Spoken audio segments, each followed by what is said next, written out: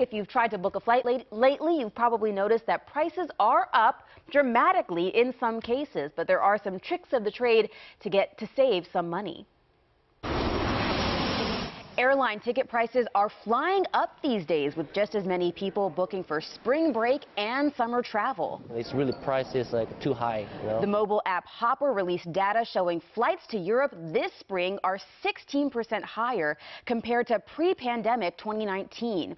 Airfares to Mexico and Central America are up 30% as well. Right now, domestic flights averaging about $270 round trip, and they're expected to reach $350 by May. We're seeing huge demand for both domestic and international trips. That's driving up prices, and costs are already high. Inflation is impacting hotels and airlines just as much as it's impacting consumers.